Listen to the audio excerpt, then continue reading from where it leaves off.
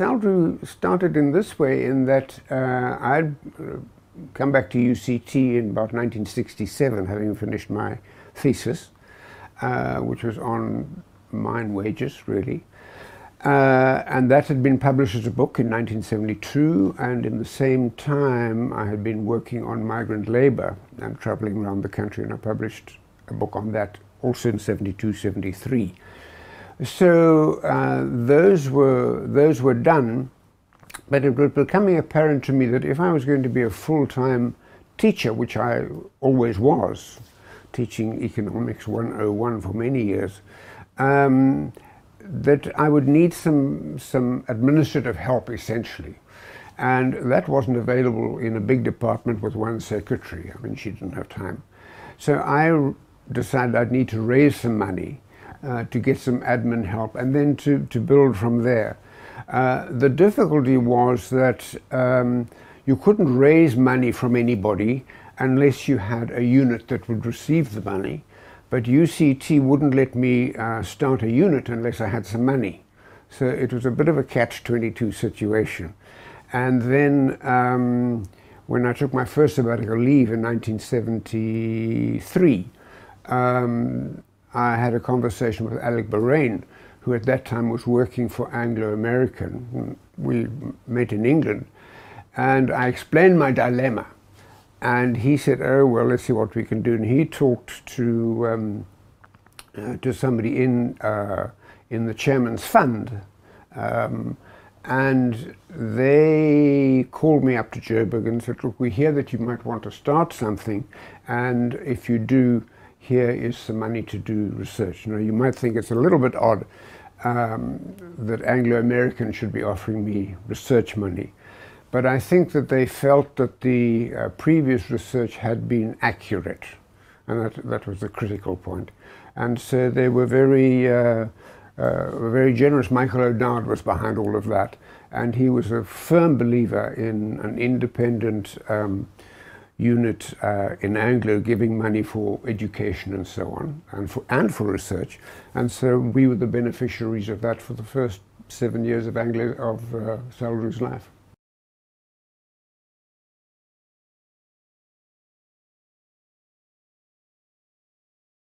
That was interesting, because when I started this thesis way back, I had a grand idea I was going to do something on the economics of discrimination. But what did that actually mean? How are you going to do that? So I went off to the States, because I thought, well, the Americans have been dealing with the economics of discrimination, and I'll learn from them. Well, I met Gary Becker and read his famous book on the economics of discrimination. And the more I read it, the more I realized that it was completely useless, as far as I was concerned, for analyzing the South African scene, which is quite different from the American one. For a start, the people being discriminated against were a huge majority in this country, whereas in the States it was a much smaller minority. So I had to rethink what was my basic question in order to get at that whole issue of economic discrimination. And it took me about 18 months to find the question. And the question was, what are wages of whites and blacks in the gold mining industry? What are they? And why are whites on average earning so much more than blacks? And why is that gap widening? Now, once I'd got my question sorted out, then it's just a matter of collecting the data. Well, easier said than done, because in those days the mining industry wasn't letting any information out about mine wages, especially black mine wages. So that took many months, living in Joburg and working out how to get it. And I won't go into that now, but it's an interesting story. Anyway, finally I did get the information, and then I could go and do the analysis. And once one had a look at mine wages very clearly between 1911 and when did my thesis end? 66, but let's say 1970, and going back into the 1890s, that the gap between white and black was enormous, was about 11 to 1. The average white was about 11 times the average black. And whites you're including the manager of the mine and everybody. But that started widening in about 1936, 37, and so by 1971 it was 20 to 1. Why? What's going on? And black wages seem, if anything, to have decreased. They were certainly static for the first half, more, of the 20th century. How did they do that? Well, by the very simple, not so simple, but by the exercise of what we economists call monopsony, where you create a single buyer, that the Chamber of Mines hired all the labor for every mine. So you had no competitive bidding between mines for labor. And so in order to maintain their monopsony, one of the rules was that you could only employ labor hired by the Chamber of Mines, and you could only pay wages, so there was a maximum permissible average. And then you kept, and so wages were kept static for 60 years, 70 years through that technique. And essentially it was building a labor monopsony, which was a single buyer of labor. We said, let's start a research unit where we've got support for this. And I was lucky enough to be able to persuade Dudley Horner, who you never met because he died a couple of years ago, Dudley Horner, to come from Joburg to work as the sort of anchor of SALDRU. He was wonderful, and we complemented each other quite well. And so anything that SALDRU's ever done was as much him as anybody else. And so we had this little unit of really 2 men and a dog in a tiny little office up on the campus, and then gradually we've got a bit more space. We said to ourselves, well, now what? We've done migrant labor, we've done gold mines for the moment. What do we not know anything about? And the answer is farm labor. Absolutely nothing about farm labor. Now, going back to 1950 or so, 1/3 of black South Africans lived in the towns, 1/3 lived in the Bantustans, and 1/3 lived on so-called white-owned farms. But we knew nothing about it. Nobody knew anything. I mean, tax collectors were driven off the farms and so on. So we said, well, let's have a conference. And we'll invite anybody who'd like to come, whether they're government or farmers or farm workers or academics, to come and tell us what they know about farm labor. And that's actually a very interesting book. I mean, we published it in 1976, 77. And it's one of the few books, even now, one of the few books in South Africa that tells you what was going on in the farms then. Wages, living conditions, that was our focus. That was our focus. And we worked on the basis that the special branch could leave us alone, because all we were doing was collecting facts and figures, and what was so horrible about that? And we were doing it in a university environment.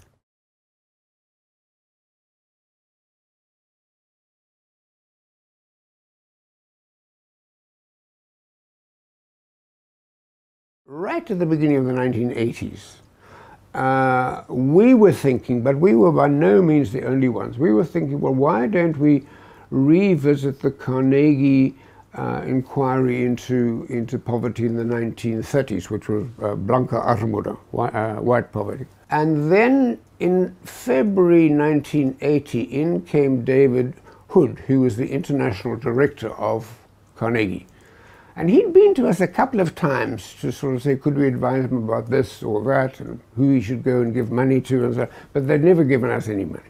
So this time we thought, well, we're going to talk to Hood and see if we can't get some money out of him.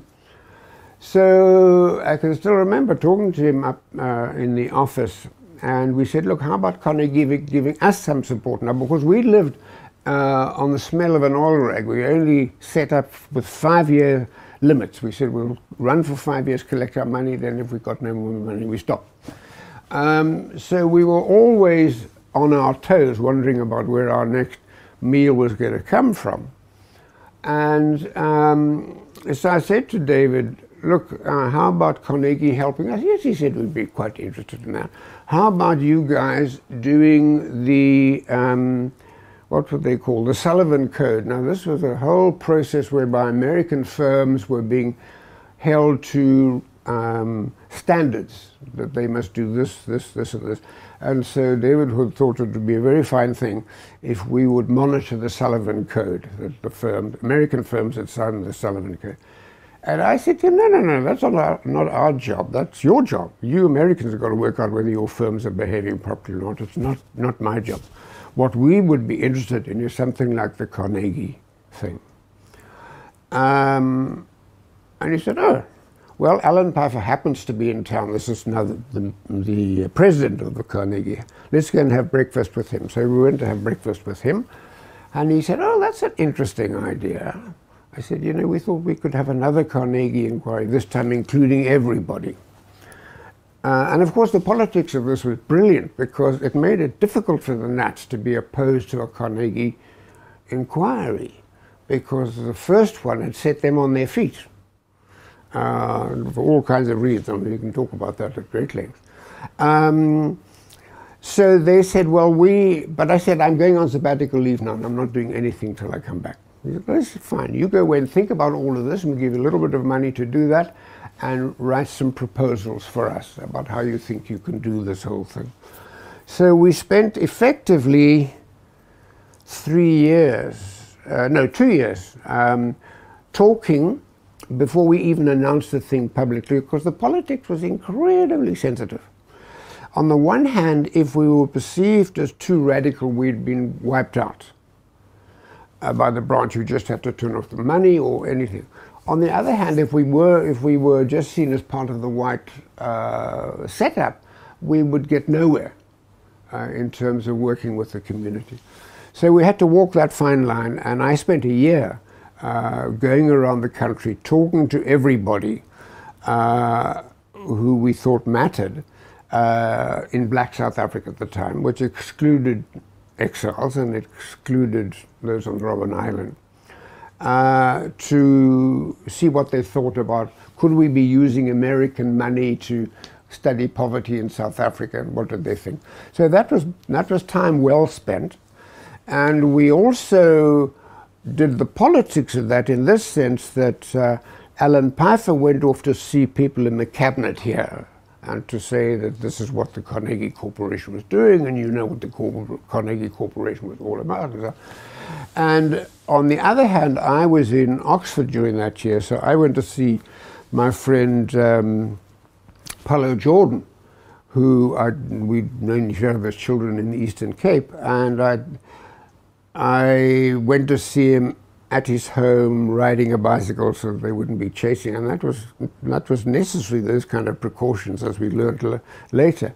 And what I said was that I'm not coming to ask you guys for permission, because universities don't do that, but we just wanted you to know that we're setting up this study and so on. And he said, thank you very much, I hear you. So that was important political footwork to do in the environment, but we then managed to get through all those years, and I think the only person who went to jail for a short time was Omar Badsha, and the branch never closed us down. What was his role at SALDRU? His role, Omar ran the photographs. He'd phoned me up as soon as this went public, because we went very public and invited everybody to participate and so on. As our best protection. And he phoned me up from Durban and said, Francis, I can't remember how much it was, like 20,000 Rand or something, to bring together the photographers in the country on this whole issue. I said, that sounds great, Omar, sure. But he said, there won't be one starving baby in our photographs. I said, right on, go with it. I want to show the dignity of people enduring poverty. I said, that's fine, you do that. And they were terrific. I mean, we've got a book somewhere here of those photographs. So we had the Carnegie, and that was great. I mean, one of the really amusing bits about it was that in order to persuade Carnegie that this was a genuine thing, they wanted to get buy-in from a serious black name. Well, that was easier said than done, because either they were in jail or they were in exile, and very difficult. But luckily, Fikile Bam, who'd been on the island for 10 years, and then banned to the Transkei, and I know Fix very well. We were students together. In fact, he's my son's godfather. Anyway, so I thought, let me go and talk to Fix in the Transkei and see if we can't winkle him loose from Matanzima's clutches, because he had sufficient links with Matanzima to be able to say to Matanzima, give me a passport. So he got a passport from Matanzima, which enabled him to fly to Johannesburg International, as it was in those days, where I met him, and we flew together to New York. So he was walking down Fifth Avenue, New York at a time when he was unable to get to East London. I mean, it was a crazy, crazy time. But he could come to Carnegie and say to them, no, we back this. There has never been any guarantee for so long as I've been here that everything would work out right. It's always a gamble. You look at the future, you look at the future in 1970, and my God, how can we ever survive? 1980, 1990, now, you know, it's the same thing. So to that extent, South Africa is very much a work in progress of where, and I do believe this, where the modern world is going. Because the modern world at a macro level is having to do with huge wealth and huge poverty, and they think they don't have anything to do with each other, but they're dead wrong. And we do have to work out things here, so that I still choose to live here. There are bits that we can fix, like corruption. I mean, that needs fixing, quick. But how are we really going to fix the enormous gap between rich and poor in this country? This is not at all clear when it has taken 150 years to create that distribution of wealth, that distribution of education. What I think we do need to do is to sort of be very hard-headed and say these are the things that need to happen, and now we've got to happen, now we've got to do them. I mean, to let our education run to rot like it has is mad.